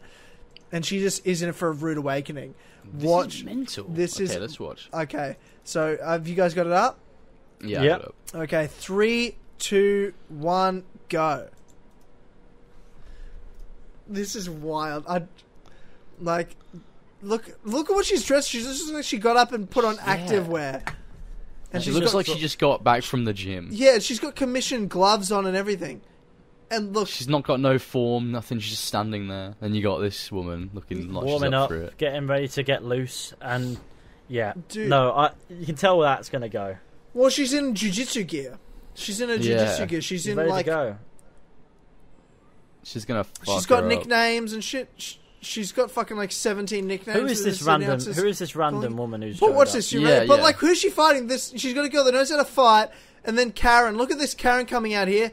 Look at that form. No, look, that form's terrible. Look at her just slapping her. God. She's slapping her. Bang! Drops her. Bang! Oh, she's out. She's out. She's completely out cold. She's completely out cold. Watch this replay. Watch this replay. That was incredible. Just throwing proper punches. Throwing slaps. Bang! Cracks her right in the jaw. Oh, she's down on her knees and then fucking drops her again. She is completely out cold. She's still down on the ground now. Unbelievable. But why was she allowed to fight That's a professional huge question. Huge question. Yeah, I want to know the background of that. I want to understand the background of how that happened. I want to understand the background of that. So do I. She has 3 MMA fights, this girl. She has 3 professional MMA fights. She's lost all 3 of them, obviously. But this girl, what's her name? Katie Castro, has 3 professional MMA fights, has lost all 3. But that was... I want to understand when they happened. Hang on. Let me just get back to you now about... So, all of them were round 1 finishes. She got TKO'd all 3 of the fights. The first fight 26 seconds in, then 28 seconds, and this one 10 seconds in. So she's lost all 3 of her MMA fights by first round TKO, and she's still trying to fight. What the fuck's wrong with you? Oh god, so I'm not too keen on like combat sports. I'm not a huge fan. I understand the appeal, and I've trained martial arts for years, and I can respect it. But it's not something I find myself watching very often. However, I would pay good money to watch more Karens get knocked the fuck out. Yeah, I know, hey. I'm trying to find context. There is no context to this. It's a minor league professional MMA fight, and you've got a girl that knows how to fight, and then you've got this delusional girl that probably likes to train a bit maybe, but looks like she's never trained a day in her life, but she's had 3 professional MMA fights. And this is her 3rd professional MMA fight, and she looks so like calm, like, yeah, I'm here to fight. Like, does she just like getting knocked out? Because she's called to fight. She walks up there with no form, no business. She's getting the business. That's what she's fucking getting. Yeah, she's getting the fucking business. Bang! Bang around her head. She got shown the door there pretty severely. She's going to be dreaming about that door for a while. But, take her out. Both her hands are just fucking out there slapping, jaw just wide open there, and this girl's just stepping back, swinging with a nice right hook. Bang. Yeah. And then she's down on her knees and just sitting there ready to get fucking cleaned again, and this girl's I'll fucking give it to you if you want. Not even putting up any form of guard there, which would have been probably the only thing you could do. Those punches were so bad. Yeah, there was no punches. They can't even call them punches, you can't even really call them. They're just such bad, surely. Did they find out shopping at TK Maxx an hour earlier or what? That's the best response. I've never really fought in my entire life, but I could have better fucking form than that if I was forced into a fight. What the fuck was that? I once lobbed a guy over a wall. That was good fun. You once lobbed the guy? He was being a knob, and it turned a bit. Lob over the wall. It turned very confrontational because I wasn't having it, and then he decided to get big, so I just lobbed him over a wall. It wasn't a very high wall, but I still lobbed him over a wall. Oh god, I'm a very passive man. I like to try to be, but sometimes, like when I'm playing like Red Dead or whatever, I see a rabbit, I have to shoot it. No, I mean you have to. You see a little cute thing in a game, and it's got. I wouldn't kill it in real life, but I will kill it in this game. Yeah, I'll get my anger out in the games, and in real life, I don't fucking shoot rabbits. I don't shoot rabbits in real life. I kick them.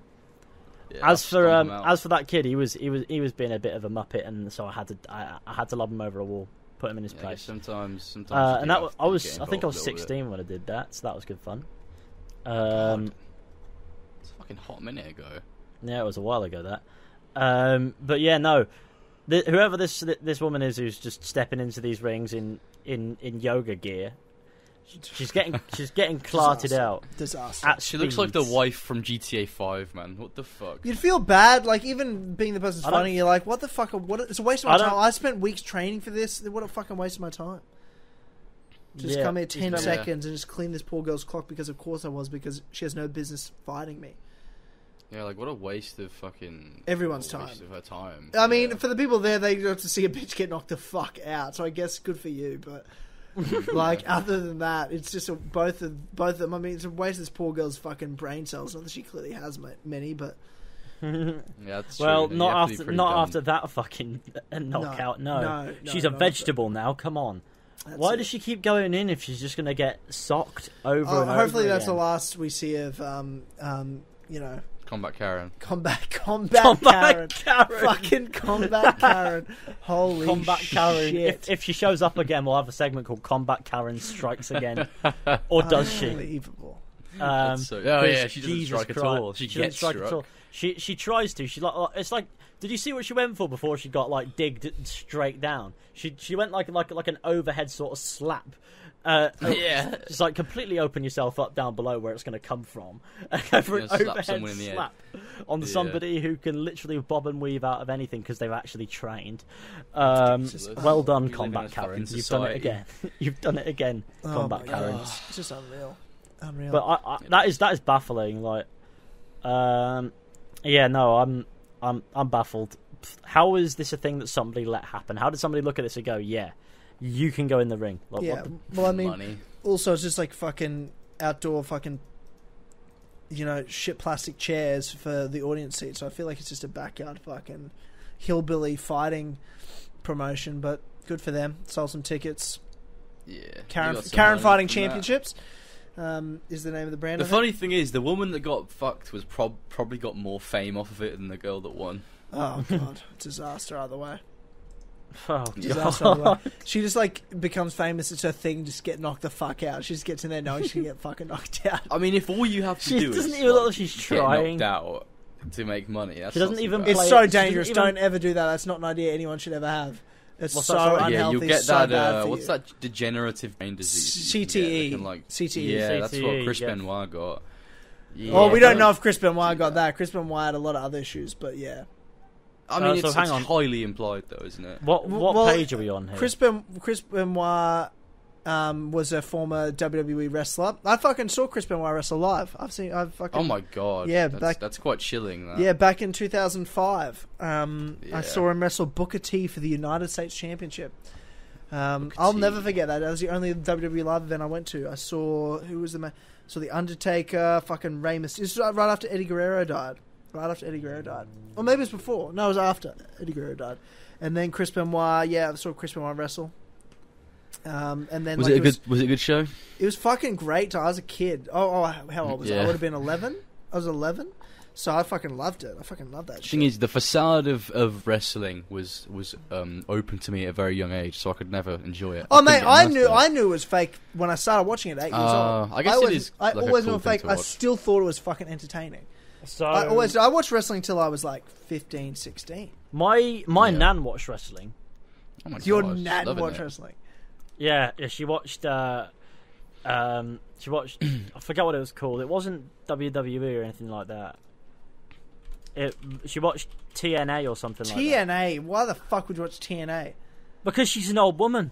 And she's mad, and well, she also has Alzheimer's now, but that's besides the point. It's obvious that she'd always just sit there and go wallop him, just proper get into it. Yeah, be like, have him. My nan was the most passive woman going. Now she's just sort of well, she doesn't even remember that. So she's been doing all sorts. She's gone on a mad one, to be fair, but she's chilled out now. It's fine. Yeah, I mean, to be fair, I got like messages from my dad going, yeah, she kicked a nurse in the face. I'm like, now I see where I get. Hit him with the chair. Hit him with the chair. It's the wrestling. I'm like, it's the wrestling. She's been impressioned by it because she doesn't know it's not real. Wait, really? She thinks that's just what people do every day. She thinks that if somebody gets dropped from 20 feet, they're going to be fine in a normal situation. She goes, yeah, have him. And that's what she likes. I worked for a pro wrestling company when I was at uni. I was a cameraman that's pretty cool. For a pro wrestling company. I met a lot of like ex-WWE people that I used to watch as a kid and shit. It was fucking weird as fuck. But luckily I had an understanding of pro wrestling as a fan of it in terms of like how it sort of worked in the background, how the business worked. You know, and just watching these guys that, you know, you're watching TV and them working in behind the scenes, and, you know, who was Drew McIntyre was like WWE champion just like last year, like WrestleMania won the WWE title, like big guy. I've worked with him like 3 or 4 times, and he was a great guy to work with in real life, like such a good guy. Like there's a lot of those WWE guys that came over and, you know, they're there for I don't know, I don't have a bad word to say about any of them, like fucking Alberto Del Rio, Scotty Too Hotty, fucking hilarious. There's a lot of people, and they're all pretty good. Like even behind the scenes, I don't really have anything negative to say about any. Mostly, but they weren't there for the promotion, for the fucking local promotion. They're there for a paycheck, and they're to hang out with fans as well. They were good about the fans, and if you're good about the fans, I'm cool with you. But Drew McIntyre genuinely cared about the whole show and everyone else working there, even though he was just over from overseas. Like, he would, like, help the other guys. He'd work with me as a cameraman and chat to me about, like, what he wants out of the match, where he wants us to be, and he'd, like, include us all in what was going on. So that was, like, cool. It's weird. It's so weird. I always remember thinking to myself, I'm like, oh, man, I wish I still liked wrestling, because 12-year-old me would fucking be wetting his pants over what I'm doing right now. You know what I mean? Maybe this could be a new segment. You can get back into it. Instead of Tyler's UFC segment from the I've tried to watch wrestling here and there. Like, I would always watch, like, WrestleManias when they came around just for the love of it, when The Undertaker was still around, because The Undertaker's, like, my favourite of all time. He's a classic boy. But now that he's gone, I just don't see the fucking point. And plus, even then, it was just sad watching him those last couple of years. I just turned on WrestleMania. I'm like, oh, is Undertaker wrestling? And he was. And then it's like, oh, man, he's like 50. He needs to stop. That's true. But like, I loved guys like Edge was always my favorite, and CM Punk right before I sort of stopped watching, he was my favorite. So I fucking love those boys. But like anyone, I don't really know anyone now. Like I know people. I don't know anyone. I don't know anyone now. I don't know any of you. I know them sort of. But like I don't know what's going on anymore. I don't know the storylines. But even though it's fake, I always found it interesting. But I don't know the law. But here's the thing: like I'm an MMA guy. Like I love martial arts, so I don't give a fuck about fake shit. Like I can appreciate the business, and I'll always respect pro wrestling because I've worked in the business. I understand the business, and those guys, a lot of them put in so much hard work, and they genuinely put their bodies on the fucking line. But then I've also met some fucking pussy pro wrestlers that fucking are very popular in front of the audience, but they're a bunch of fucking pussies behind the scenes. And I'll have a cry if they actually get punched in the face for real, like as an accident. Man, these fucking bitches cry in the background. I'm like, you need to shut the fuck up. Stop fucking crying. Oh my god. And then you have people that genuinely put their bodies on the line and do crazy shit and come out with stitches, and they don't complain one iota. So there's some pro wrestlers that are tough as fuck, don't get it twisted. But then there are some pussies in there. I could tell you some WWE guys that are fucking pussies. Like, and would get the shit kicked out of them for real. So come down fucking Northampton town, mate. Mate, they're fucking gonna get it, son. They're gonna fucking get it. They shot my house, they're fucked. Well, I feel like the best takeaway from this is that my nan used to enjoy a bit of wrestling before she got taken away to the zoo. The zoo. She's in a nice little home, I think, at the moment. She liked wrestling though. That was good. She was crazy. She's always been crazy though, my nan. That's where you got it from? Yeah. Well, my nan's a different kind of crazy. Like clinically crazy. That's what he's saying. I believe so. Yeah. I mean, that's not a very nice term, is it, actually? No, not clinically crazy. George, you're so fucking insensitive, man. I know, I'm sorry. I'm still listening to Halo India music, by the way. It has not stopped. It's just playing in the background. No, but I love the fact that she would watch wrestling, because I just sort of see her doing it, and I'm like, this is the thing that you hear about, like old ladies enjoying really extreme kind of sports, extreme things. It's a weird one, eh? I'm trying to imagine it like her just screaming at the TV when fucking... It's like old ladies that get into guns. Hulk and Hogan shit. drops the leg. Fucking... Like I said, it wasn't any of the big boys. It was TNA. Oh yeah, TNA. Fucking... I don't even know anyone. TNA's not even around anymore, I don't think. What happened to it? That's no wonder she didn't watch it anymore. Yeah, I don't think TNA's still around. I don't know what TNA even was. Like, it's just sort of like some bootleg thing. I don't know why I still know wrestling things. Like, I know the company names. I know there's AEW is the big new one that's happening. Like, I don't know why I know things like this. It was like the Citron Picasso of wrestling, I guess. Yeah. You know how old people have this inclination? They see something that is shit and cop it. They look at it like, oh, look at this car. It's a Honda Jazz. It looks really dull. I tell you mine. What was good about being a wrestling fan when I was a kid? The fucking video games were fucking awesome. The SmackDown versus Raw games were so fucking sick. As a kid, like, I just loved playing the wrestling games. There was one with a character creator in which we created an absolute abomination. That's the best part. It had a tattoo on its back that said Batty, and we couldn't tell if it was a man or a woman. It's just wild. You could create some crazy shit in that fucking... It just had a tattoo on its back that read Batty, and it was a big, muscular behemoth of a thing that looked almost like a robot. Good old Batty. It had a different name, but I feel like that name's a bit of an attack on somebody who actually exists. They won't be watching the podcast, or listening at all. Fuck them. Doesn't matter. But just the same, Batty is what we called this monstrosity, really. Batty man. Just Batty. It was like a blue tattoo on the back that said Batty, and it had like pink skin, and it was massive, bulky, and had huge feet that weren't even feet shaped. It was truly. Insane. Are you sure you weren't playing Spore? Fucking alien creator. It's definitely on one of my Instagram highlight things. It's on one of the saggy cheeses, I reckon. It's true. Saggy cheese. Saggy cheese 1 is what it's in. The one that just says saggy cheese. I think that's where it is, and it's truly sensational. If I go through saggy cheese 1, I should be able to find it. Oh, here it is. Yeah, the third one in saggy cheese 1. That is Batty. About to fuck someone up. Batty. Look at that monstrosity. Oh my god. Where have you put it? Where have you put it? It's just on the... I'll link it here. Hang on. Let me try to get the link up. Because it... Cheers, man. Okay. Right. If you open this, and it should take you to it, really. I don't know what the link will... Should take me to stories. View that story, and there's 3 in. New story. 1. Oh and god. That is... There's something working on... Oh god. What the fuck? Fucking Instagram stories on PC. How the fuck this is wild as fuck. How do I get through this? Do I tap on the things at the top? Oh, hang on. Yeah, no, I see. Just click on the account and then go to Saggy Cheese, which is okay, and then just go from there.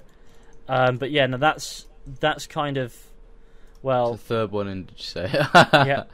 Oh my god. Batty. Yep. That's Batty. And that was only 2 years ago. That's unbelievable. What a tangent! What a fucking This is a wild tangent. I don't know how this has been a wild episode. I like to think that's my nan's inner self. This is what a fucking weird episode this has been. I think people will remember this one. Oh, this is a great. There's no episode. James. There's so people. No James, no problem, guys. Fuck him. He doesn't need to come back. Oh god. But this is what we do. Like, James is gone through some shit. But we have each other's back. The show goes on, and we hold down the fort as best we can. You boys did the same a few months ago when I had to bail out halfway through a show for some personal issues, and it was still a great episode. So we've got this. We hold the fort down. We do what we got to do, and it's been a fucking awesome episode. We've done well, lads. We've done well. I think we've done brilliant. It's been a fucking good time. Yeah, I don't think there's much left to do. I think we could probably wrap this episode up about here. Yeah. We've done everything under the sun really at this point. Literally. But so. Bloody good one, lads. And obviously to everyone listening on podcast services, thank you so much. And if you're watching on YouTube, on the Four Pillars Network, be sure to subscribe, like the podcast, and support us there where you can. And if you are listening on podcast services, give us a high rating, 5 stars, please do all that sort of shit. That'd be lovely. Yeah. I appreciate the fuck out of all you guys for the support on the Four Pillars Network, on this show and all the other shows. And sorry it's a bit delayed this week. Be sure to check out Streamcast from this week with The Witcher. That's already out now, where they review episode 1 and 2 of The Witcher Netflix series for season 1.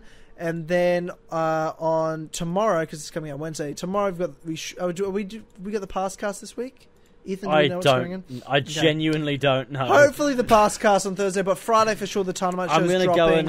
I'm gonna go and I'll hold them at gunpoint and get an answer. Yeah, cool, perfect. we'll Hopefully the podcast on Thursday, Friday the Dynamite show's dropping.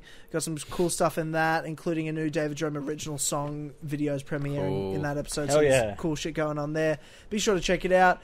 And obviously subscribe to everyone's individual channels, YouTube, Twitch, all that sort of shit. Thank you so much for tuning in. Thanks, boys, for being here with me. No problem. For this great podcast. And ladies and gentlemen, we'll see you all next time. Goodbye. See you later, lads. Bye. Take care. Bye.